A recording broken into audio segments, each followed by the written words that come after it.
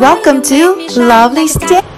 Hi guys! Welcome back to another vlog. And today, mag-grocery kami. Ito yung mga kasama ko, si Ate and si Aliyah.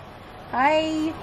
So, si Little Mark may iwan kasi pagod siya galing sa school. Para namang nagtrabaho siya ng buong araw guys. Pagod daw siya. So, magsistay lang si Mark sa bahay kasama ni Tito.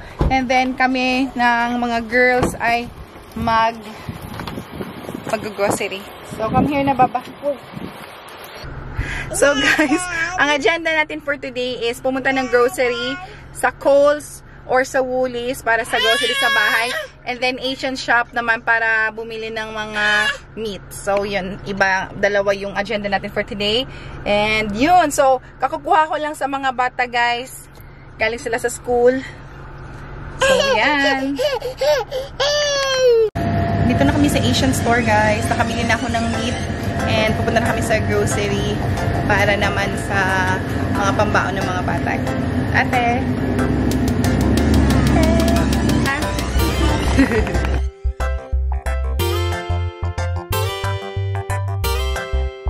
Ito na kami sa Kohl's guys. Grocery na tayo.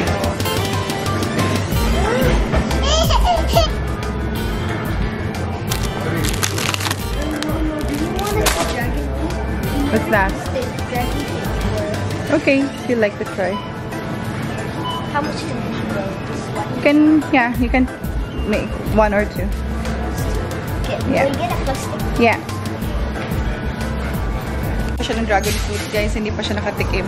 Mahilig naman si ate sa mga fruits. Dalawa yung binili mo? Yeah, okay. Do you want to eat it? Now we can share that, 1 and 2.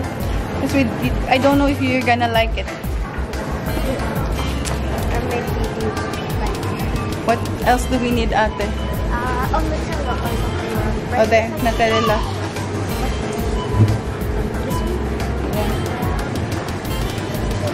And then peanut butter. Mark likes peanut butter. Use this. And Nutella. So guys, pambao nila ate. Oh, Mama.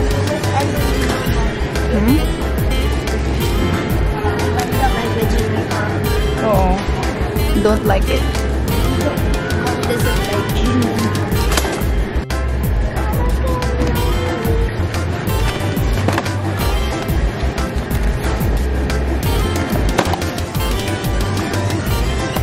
Yeah. Ano pang gusto mong baon, ate? We need bread? Do we need bread? Meron pa ba doon o wala na? You don't know? Okay, we just get the white one because Mark doesn't want that one. Make it 2 ate, make it 2. Paubos na yung bread. Yan. And then we get minced pork ate, ground pork for the longganisa. So guys.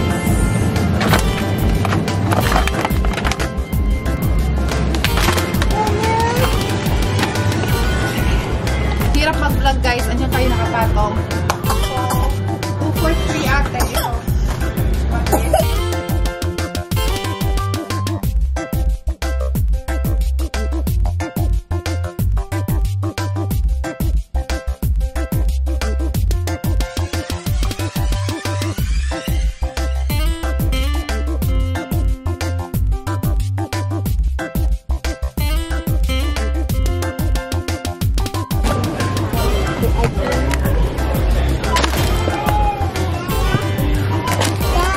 You want ate? And sour cream. One.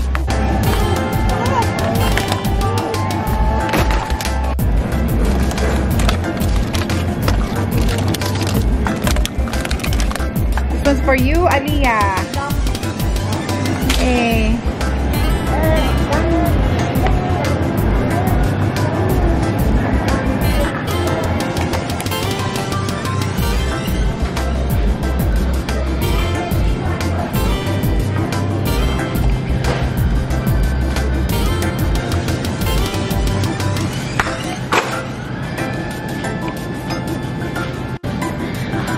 Nakaka-relax talaga mag-grocery guys. Pero ang problema, kahit hindi mo kailangan mag-grocery kasi pag may nakikita ka, ang dami mong mabibili, napaparami tuloy tayo. Pang baon lang sana eh. Naging grocery na for the whole week, which is okay naman kasi mag-start na ako sa Monday ng work.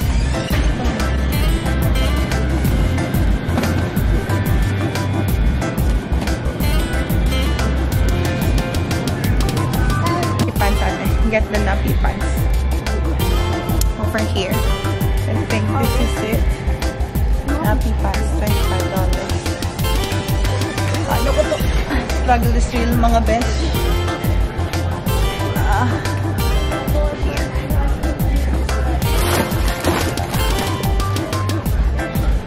Sarap mag-grocery guys. Si Aliyah kinain na yung ano niya. Si Aliyah kinain na yung yogurt. Pabayaran ko na lang mamaya. Ayun na. Hello? Say hi. No. Hi. Hello. Busy si ate. Hala, sige. Ito kami matapos ng grocery, guys. Ayan na yung mga damage namin. And si Aliyah hindi na nakapag-antay. Kumain na ng yogurt niya. Babayaran ko na lang yung mamaya. And ate, get Mark socks. He needs more socks. There. Yeah. For Mark. For boy. Okay. But you were born here, right? Yeah.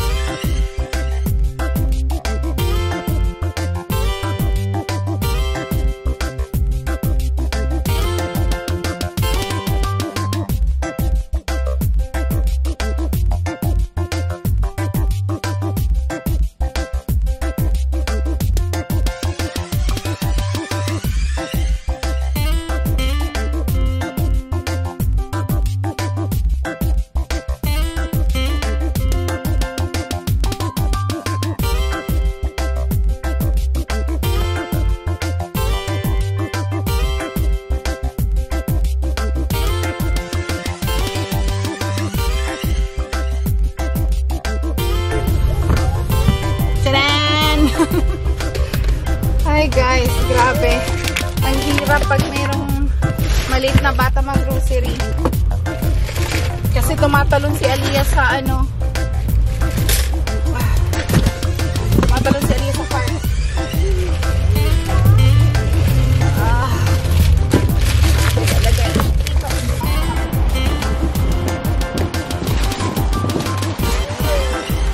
The eggs are all ano na ate, cracked.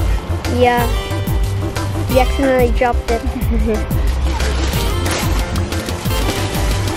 nakasya sa ano, sa likod.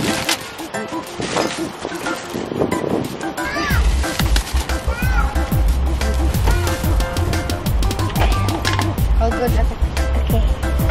Uwi na tayo guys. Ang kulit ni Aliyah. Nahirapan ako mag-grocery kanina kasi tumatalong siya sa cart. So, yun. Uwi na tayo. And then, gusto nila ating mag-bike sa labas. So, sasamahan ko lang sila guys. So, let's go home. So, yun guys. Ipuput away lang natin yung mga grocery. And normally, pag nag-grocery ako guys, nagtatanong kayo, how much is my budget on a weekly basis? Bigla-bigla na lang may susulpot. Yes. Okay. Can Mama talk now? Huh? Okay. Can you sit down here? Okay, good job. So, normally guys... Okay, you stay here. You wanna talk to them? Gusto niya talaga makipag-usap. Say, here. Welcome to Lovely's Day! Ang kulit na Aliyah. So, ano to? Bread. Bread na teddy bear. It's good. Can you sit down? Okay, bye-bye. Put it back. Kunin mo. Normally, pag...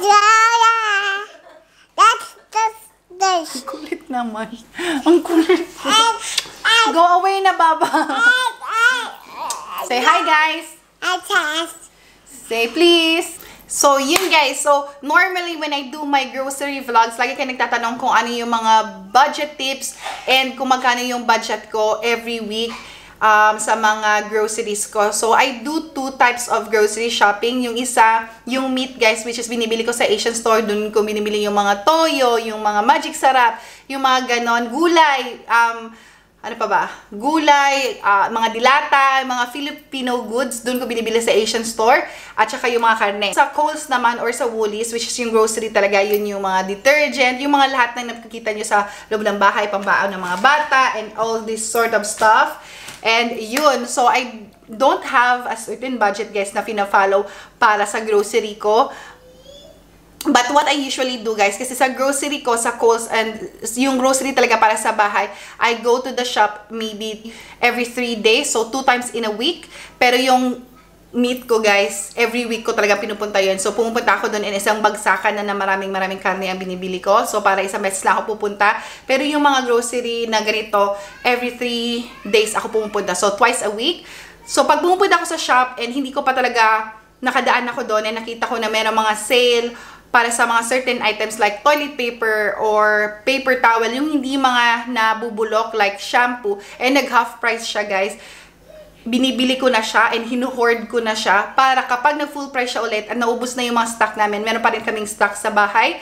Ganun ako kasi dito guys, sobrang mahal talaga yung bilihin. So for this, lagi kayo nagtatanong magkano yung nagagastos normally. So for this alone, wala pa yung gatas ni Aliyah kasi ang dami-dami ko ng stock ng gatas guys. Pag pumupunta ako before, I usually buy 4 cans. Pero ngayon, nilimit na lang nila 2 cans per customer. So, hindi na ako nakakabili ng marami. Pero marami pa rin siyang stock. So, ang na-stock ko talaga normally, gatas, nappy, mga toilet paper, paper towel, yung mga ganon, shampoo and conditioner, body soap. Yan yung mga sinastock ko kasi hindi naman siya na-expire. So, ito lang guys is $199.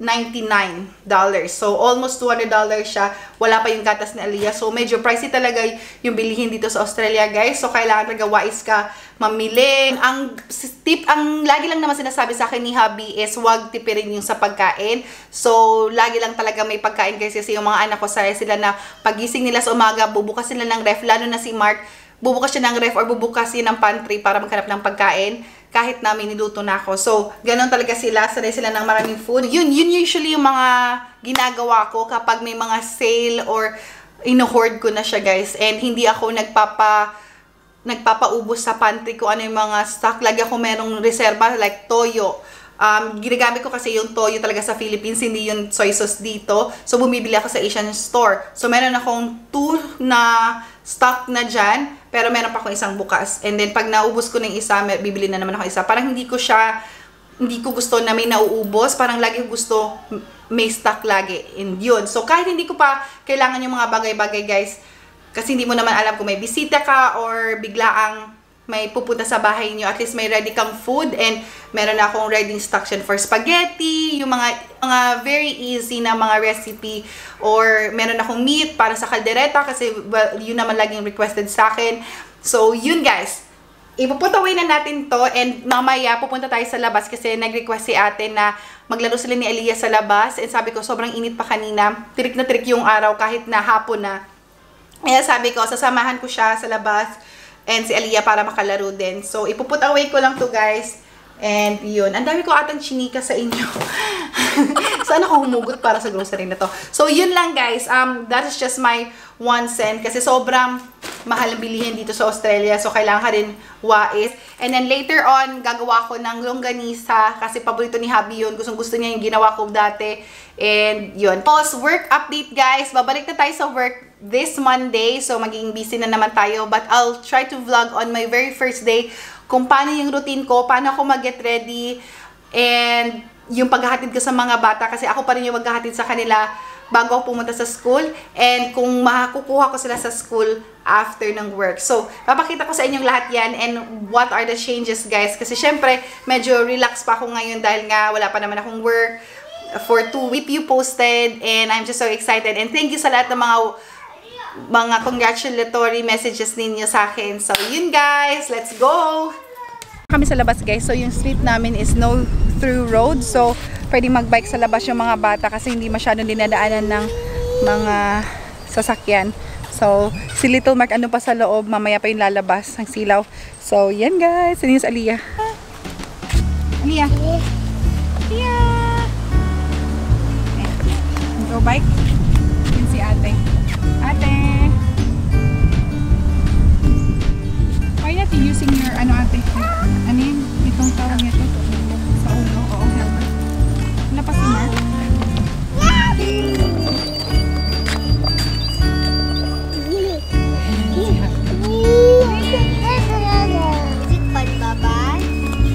Happy? Ikaw nga, ikaw nga. Aliyah.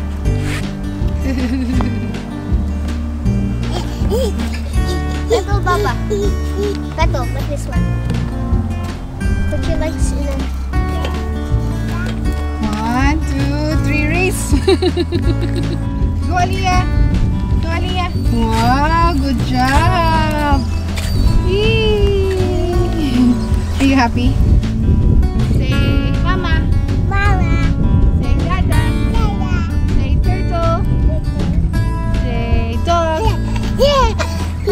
Happy. Welcome to lovelysday. Good job. Say hi guys. Hi guys. Ano pa ba? Say cat. Hi, good job. You're so cute, Baba. You're so cute. Where's your head? Good job. Where's your eyes?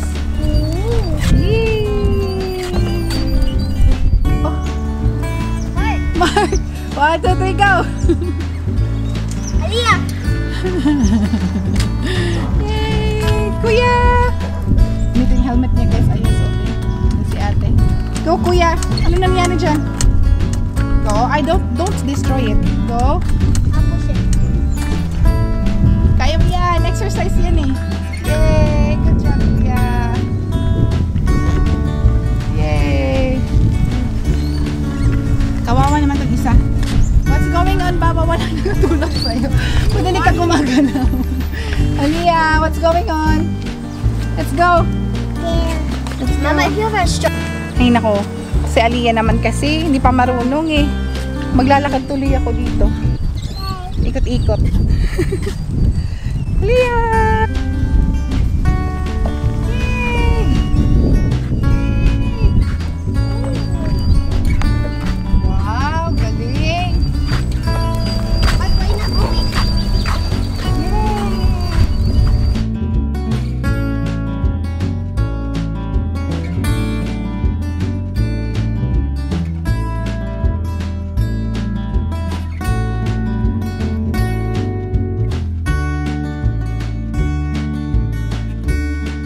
Hinihingal ako guys. Kaya nga ayoko lumabas eh. Si Aliyah kasi hindi pa marunong. Kailangan tuloy akong mag-exercise. Nakakaloka. Ang ganda ng araw guys. Okay, let's go guys. Ganyan yung street namin guys. Parang no through road siya. So pwedeng magano yung mga bata. Bye. Mga loves, thank you for watching the entire video. At kung nakaligtaan ninyong panoorin ng aking mga previous video, please just click the link. And for more katatawanan, kabaliwan, and good vibes, please show some love and hit the subscribe button. As I always say, continue to be a living blessing to others. Be kind and may you have a lovely day. Mwah!